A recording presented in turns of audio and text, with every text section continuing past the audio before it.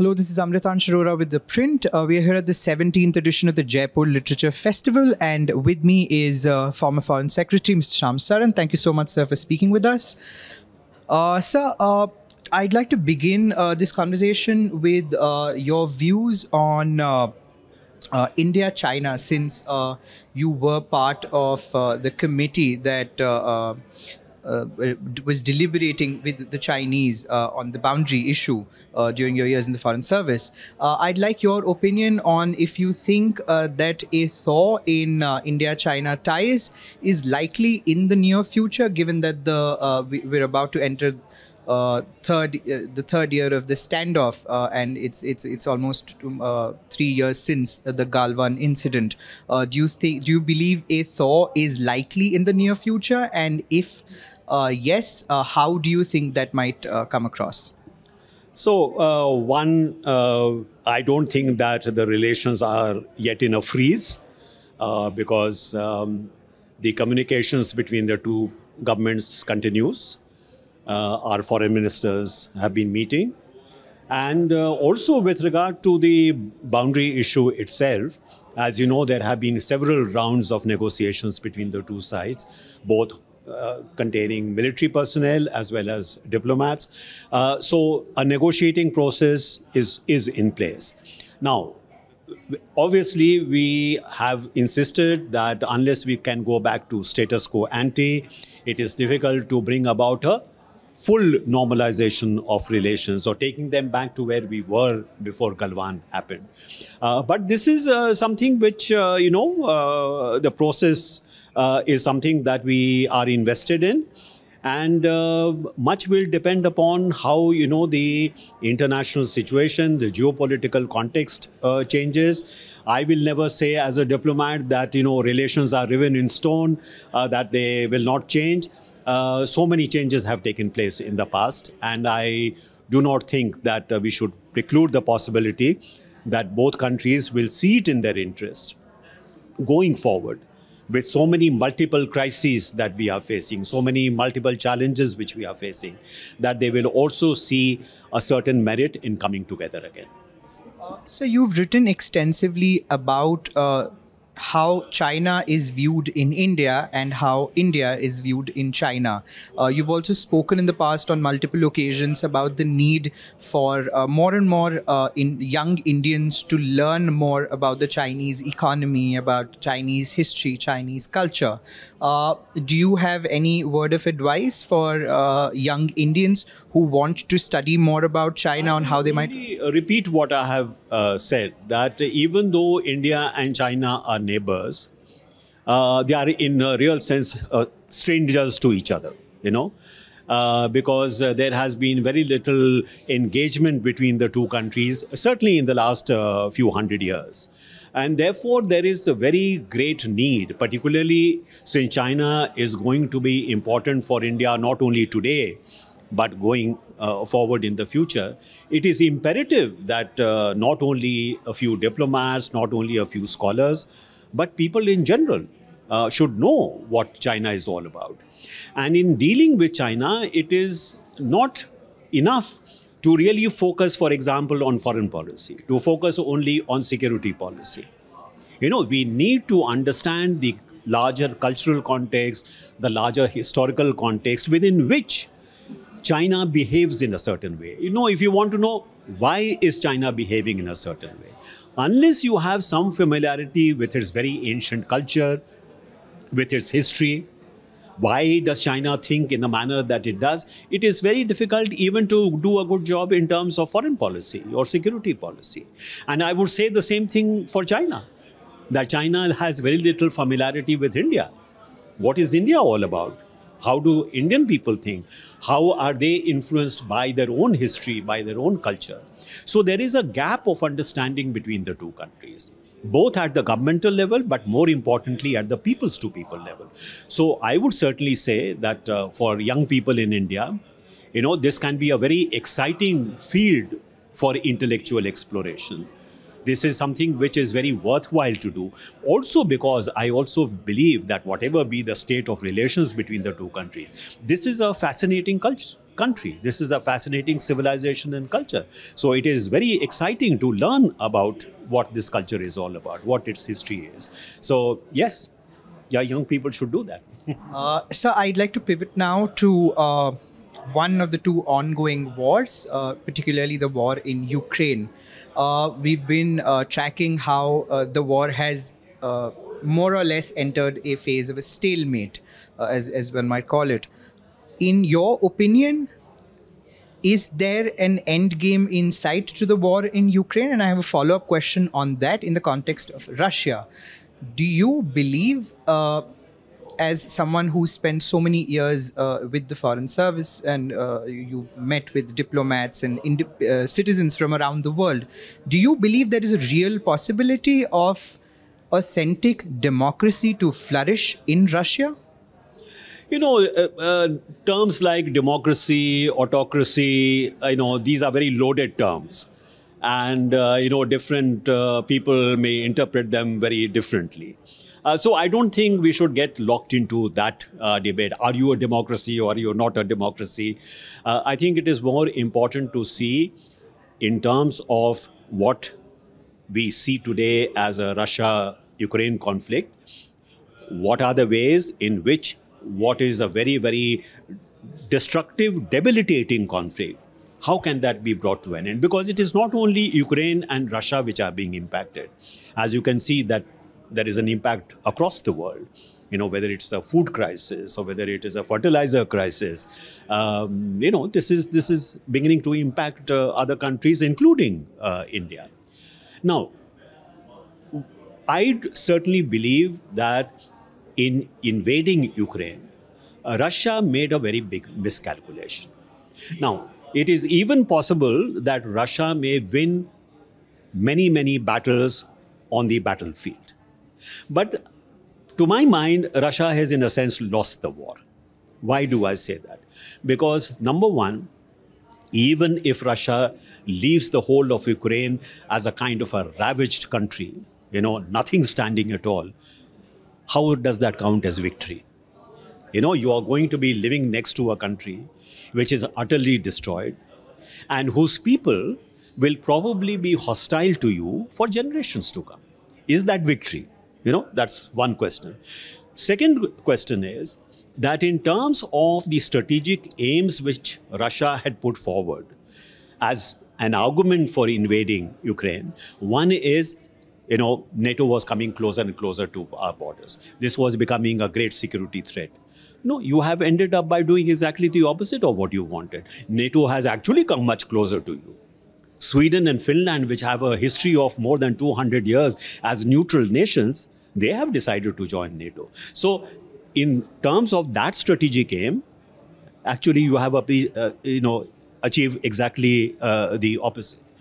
And thirdly, if the idea was how Russia should be able to at least have some degree of influence over what it calls its near neighborhood, whether it is Eastern Europe, whether it is Central Asia, actually the country which is making the most inroads into these spaces is not the West, it is China. How is this something which is actually promoting Russian interests? And so Russia is in danger of becoming a kind of a junior partner of China, which would, I think, for a country which looks at itself as a great power and is a great power, this can be a very uncomfortable position to be in. And certainly from India's point of view, we would certainly like that Russia should be a great power, should have independent positions, and that India-Russia relations are not adversely impacted by what is happening today between Russia and China. So my next question for you is in the context of the ongoing conflict in Gaza.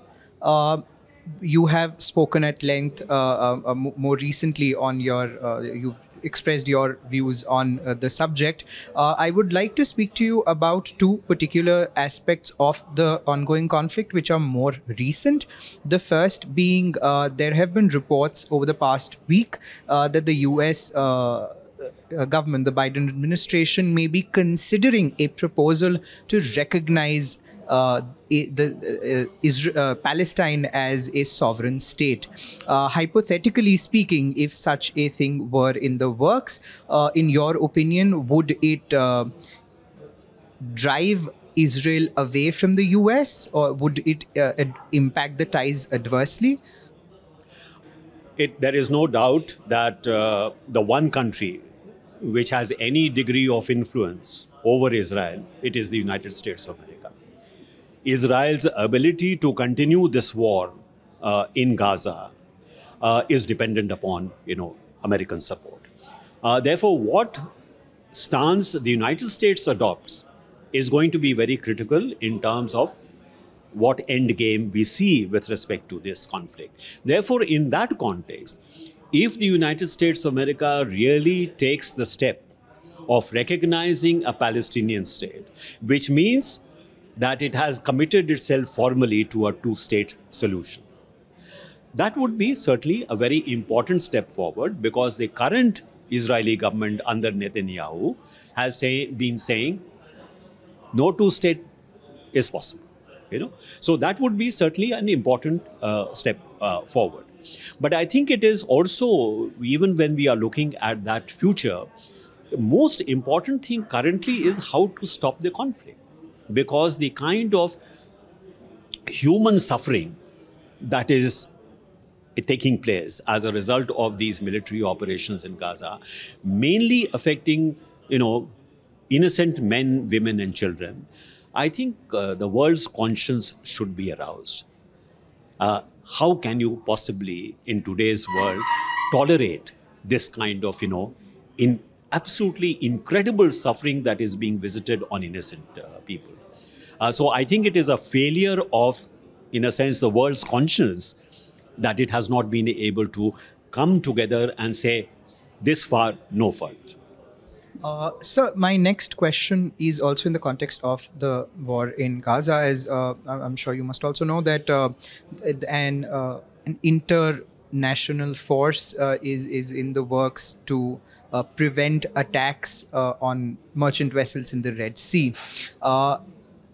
Do you believe that the deployment of such a force and strikes against the Houthi rebels in Yemen, do you think that could be a prelude to a larger conflict? Well, that danger is always there, of course. But, as you have seen, even the Indian naval forces have been involved in protecting our shipping. Not only our shipping, but shipping belonging to other countries as well, because so much is at stake. This is a main waterway for energy supplies, for world trade. And therefore, whatever may be the grievances that the Houthis have, whatever be their desire to support Palestine, we certainly do not think that this is the way to go about, offering that support.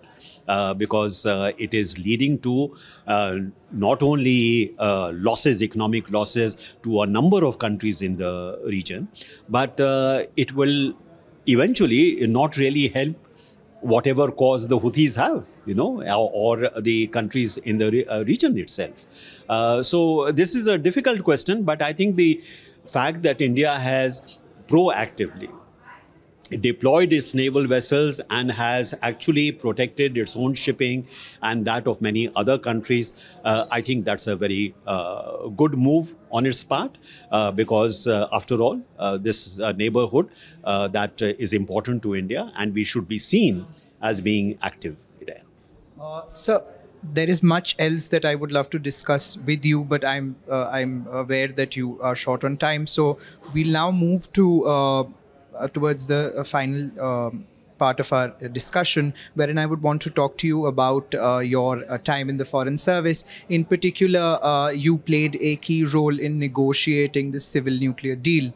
Do you agree with the notion that Prime Minister Manmohan Singh, with how he masterfully maneuvered political circles and the UPA's own allies to push the deal through Parliament, do you think he did not get his rightful due?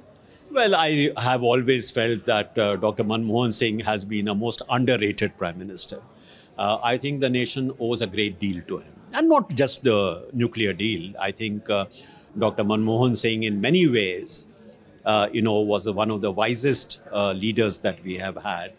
And whether it is in terms of putting India on the path of more accelerated economic growth, ensuring that India's relationship with its neighbors, even a difficult neighbor like Pakistan, we at least made an effort to try and improve those relations. The whole concept of neighborhood first. In all these respects, I think number of initiatives that he took stood India very well. So I certainly, of course, maybe I'm biased because I essentially worked together with him. But I certainly do feel that he was one of the more wise leaders that we have had in a long time. So, you also served as special envoy and chief negotiator on climate change. So, this I understand is also an issue that is very close to your heart. We have seen over the past few years, extreme weather events around the world. Do you think initiatives like the COP, while they may be an opportunity for world leaders to come together and discuss the issue and set targets, do you think that much more needs to be done to actually get the ball rolling on it? The climate change issue is an issue which is not standing still. The longer you delay action on climate change, the bigger it becomes. So I think that dynamic has to be kept in mind. People talk about how some very positive moves have been made. So if you take, for example, the recently concluded COP28, I think it was a very important decision taken by COP28 that the fundamental answer to climate change is to bring about a transition as quickly as possible from fossil fuels to renewable sources of energy, to cleaner sources of energy. Only through this transition can we hope to deal with climate change. So that is a very important recognition at the international level, that whether we like it or not, we can no longer continue to depend upon carbon fuels. Now, oil, gas, coal, these have to be out of the energy system. So the fact that that recognition has come about, I think, is a very important step forward, a very significant step forward. The problem is that the speed at which that transition must take place. Yes, it is a very, very uphill task, but there is no alternative. So my fear is that even though we have recognized that challenge, we are not able to move with the speed and with the kind of determination that is required in order to really deal with this problem. As I said, what we have to keep in mind is that the longer you take to deal with it, the bigger the problem becomes. So it's not a static problem. In that respect, I think India has done very well because it has some very, very ambitious renewable energy targets. It is one of the countries which is probably ahead in meeting the commitments that it has put forward as a part of the COP process. But, India alone cannot resolve this problem. This is truly a global problem. So many people say India has very large emissions. Our emissions, global emissions, are something like 7% of the total. Now, even if by some miracle you were able to get rid of that 7%, would climate change stop? No. So because it is a global issue, unless people come together, it cannot really deal with this issue. So it's a complex issue, but it's not that solutions are not there. It's a question of political will. Is the world ready to really get its act together and move quickly in terms of dealing with it? I just have, before we wrap up, I just have 2-3 quick questions. Your favorite musician? Sorry? Favorite musician? Favorite musician? Yes, there are several musicians who are my favorites. There is Ashwini Bhide. There is, somebody like the great musician who passed away recently, Rashid Khan. people like that. How? And any OTT series you've seen lately you might have liked? Unfortunately, I haven't I haven't seen any very recently. I don't have much time to see OTTs, but yeah, there are some good OTTs which I hope to be able to see. I've heard about Archies, so maybe I will go and see that. Thank you so much, sir, for taking out the time to speak with us.